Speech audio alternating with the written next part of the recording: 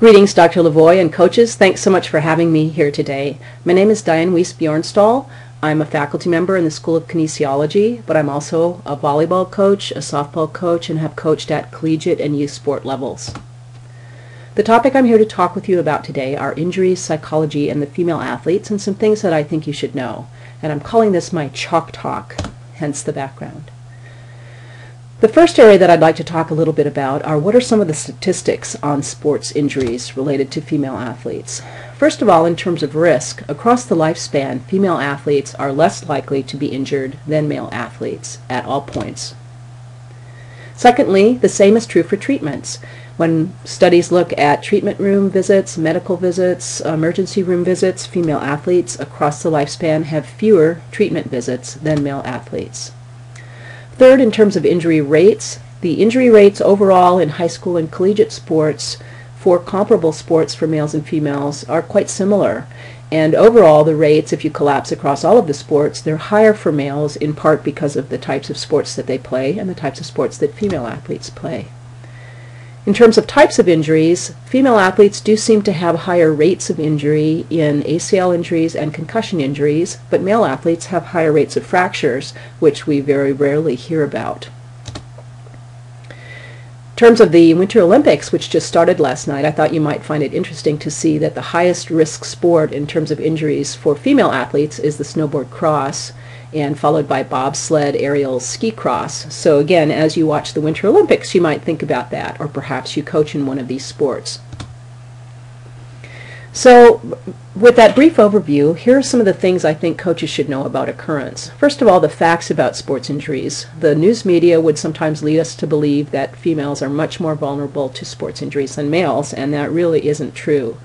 Secondly, one of the things that's been looked at in terms of gender is the reporting rates and how those might affect injury statistics. And it is unclear as of to date whether females are more likely to report sport injuries or not, even though many authors write about this. So there really is no strong evidence yet about that. Third, I think it's really important for coaches to know the major types of injuries, the risks, the rates in each of your own sports. So I'd encourage you to look up that information and become knowledgeable about that. And fourth, I really think it's the coach's job to make sure you create a climate in which you encourage rather than discourage injury reporting. Our second area that I want to touch on has to do with the vulnerability or the factors that contribute to the risk of injury for female athletes. In a big picture, there's this combination or intersection of biological, physical, psychological, and sociocultural factors that put an athlete at different levels of risk, so to speak, in situations and affect her behaviors, the choices that she makes, and so forth. I'm going to focus on the bottom two, psychological and sociocultural factors.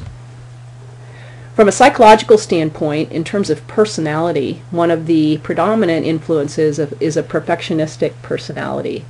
So that profile is particularly risky, especially for overuse types of injuries, but also for acute injuries. Secondly, we have found that a negative mood prior to heading into a season before injury is a risk factor for injury. And so that's something to be alert to and hopefully change and affect in the ways that you can as a coach.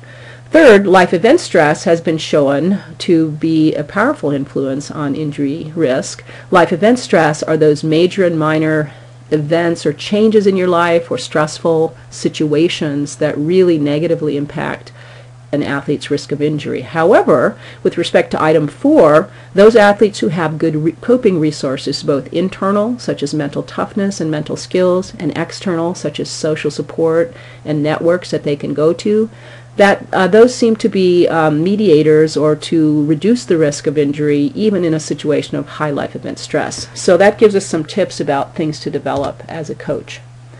From a sociocultural perspective, first thing I would like to touch on is the normative culture. There's a culture in sport that we all know about which encourages and rewards and lauds and acclaims athletes who play with injury, who push through injury, and so forth. And obviously that's a very risky situation, and there's a sort of cost-benefits analysis that goes along with that, and something that we need to think long and hard about whether it's a good situation for our athletes. A second sociocultural piece, so to speak, are the ways in which we all want others to see us. And so female athletes want others to see them as tough and able to do things and not giving in to quote-unquote weakness or pain. And so we're really constantly managing the impressions that others have of us. A third risk factor, if you will, is fair play. In situations with illegal play, the injury rates are significantly higher, especially for female athletes, in concussion injuries and head injuries. I saw in a study that showed in basketball and soccer, high school, that the injury rate was significantly higher in an illegal play situation. So obviously our implication is to keep the play fair. So in summary, what should you know about this area? I think that you should, as a coach, be very in tune with your athletes in terms of their mood and stress so that you can make adjustments in your training and so forth. Secondly, I think you need to plan for mental recovery in the same way that you plan for physical recovery. Third, athletes clearly want and will benefit from trusting relationships with you, and so that they feel comfortable coming to you with some early signs of injury perhaps that could be headed off at the pass before it becomes something major. Number 4, your job as a coach certainly is to enforce fair play and playing by the rules. And fifth is, as a coach, to create healthy normative climate surrounding reporting injuries and the comfort, again, that athletes feel in doing that. Third area that I would like to touch on is how do female athletes react to sport injury from a psychosocial standpoint. In a big picture sense, the areas that we look at in terms of psychological responses have to do with cognitions or thoughts, affect or emotions, behaviors or the actions or the things that athletes actually do, and how those spiral to affect outcomes, which in turn affect future cognitions or appraisals about those outcomes and affects the athlete's responses to injury. So for example, in terms of thoughts, the appraisals that an athlete does about the injury situation, there are a wide variety of factors that have been looked at. Everything from their perceptions of stress, athletes disrespect or disregard the pain even though they are injured. They're thinking, I'm just going to ignore it. They feel less or lower self-esteem when they're injured. They feel pressure and stigma from other players, from coaches, from parents, from media. They see injury as a weakness many times. They deny the injury. They see their feminine identities and the disfigurement that sometimes come with the scars or the black eyes as spoiling their identities. They have thoughts of loss in so many different areas, that they have lost their goals, they have lost their opportunities, and so forth. And on the other hand, on the good side, some athletes see injury as a challenge and embrace it in the same way they do other sport challenges. From a feeling standpoint, there are a wide variety of feelings that have been documented in injured athletes. I think for female athletes in particular, these internalizing disorders of depression and anxiety are really prevalent, and so that's something to be very alert to in your female athletes. Fatigue is a big issue, I think, both pre and post, and we have found, particularly on the pre side, that experiencing fatigue is a risky situation for injury, and on the post side it can be a sign of psychological issues, can also just drag athletes down in so many ways. They feel irritable, they feel frustrated, they feel angry, especially if the injury was caused by a cheap shot, something illegal. They feel very fearful in many cases, fear of re-injury, fear of not being able to do the rehab, fear of not being the same athlete they were before. Some athletes sadly feel relief. I've particularly seen this in youth athletes where their parents are pressuring them to play and the only way out is to get injured, and so to them it's actually a relief to be injured. There's also a silver lining on the positive side. I can think of studies and of athletes who certainly see the positives and see injury as a growth opportunity. From an action standpoint, some athletes, particularly those with the internalizing disorders, isolate themselves and really disengage and seem uninterested or apathetic toward the team, but really that's an indicator of some psychological struggles. Something that's really helpful is to allow athletes to share their stories, either in a written form or a verbal form. Many athletes do give their full effort in a rehab situation and are doing quite well in sports injuries. As a matter of fact, I think the majority do quite well, and I think that's important for us to remember.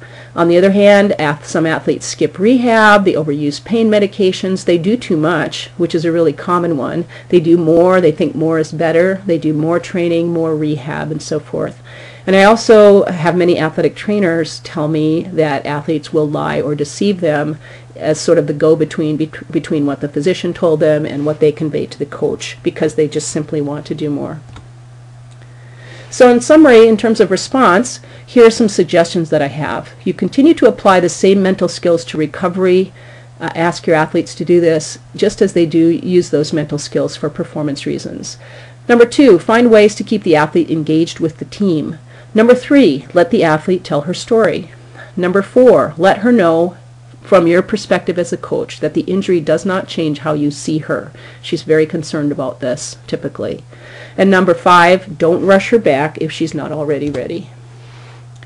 So in summary, to pull this all together, what are some things that your coaches could do, you as coaches could do for your athletes? 3 main areas I'd like to talk about. The first of these is competence. She really needs your help in regaining her sports skill and understanding her role and confidence about her role on the team. Things that you can do as a coach: have realistic expectations about what she can accomplish. Remember that return to sport activity is a process, not a point in time. It takes place over time and even continues from a psychological standpoint well into their return. They still are struggling with some of the challenging thoughts and emotions. Number 2, from a goal-setting standpoint, think about short-term process-related goals. Rather than the big picture, focus on those small steps that can document achievements each day. Help the athletes overcome her fears. So again, anything you can do to provide evidence of progress is really helpful. And clearly, I'm suggesting that you work closely with the medical providers, but there are things that coaches can do in this area as well. Build her confidence, both in the sport skills and in her role on the team, that you haven't displaced her or that you no longer are interested in keeping her involved or see her on the team. Number 5, help her with any ways to keep physically active and fit. She's very concerned about her conditioning typically. And number 6, clarify that her role on the team is valuable and will continue. Autonomy is a second area that I'd like to bring in terms of conclusion, and this means helping her understand her choices and her options and giving her some freedom of decision making. First, identify her motivations. Does she want to return to sport? Does she want to return that season? Does she plan to go back to a different sport or her next sport? Number 2, personal decisions, giving her some choices about ways to stay involved with the team, about the timeline in which she would like to embrace to come back. Number 3, protect her from external pressure. I see parents, sadly, pressuring their young person to come back to sport in many cases sooner than the medical providers recommend because they're concerned about scholarships and so forth. So again, be a protector of her when the situation calls for it. And 4, give her some choices in terms of how she might stay engaged with the team or activities that she might do. And the final area is relatedness. She definitely wants to stay connected to you and her teammates. We did a study of ACL-injured adolescent females, and the most powerful lesson I learned from that is that they want the social support and the engagement from their teammates and from their coaches. This can be accomplished through the use of coping models, showing others or connecting her with others who've coped with a similar injury situation. This can come with good relationships with medical providers, and hopefully she has these, but if you get a sense that she doesn't, perhaps you might have to intervene in some way, just with a comment or a phone call or a question to the medical provider. Number 3, she definitely, in almost all cases, wants to stay connected to the team and the peers, so find things she can do. I learned to officiate volleyball at a time when I was injured in college, and I really not only learned a valuable lesson, but stayed very connected to my team. Show that you care. I recently had a call from a coach a parent in Ohio that was very concerned that his young athlete was not receiving any sort of expression of concern from the coach, and he was calling me to find out if this was normal. This is not normal. They want your concern, and finally they want your care. Thank you for your time.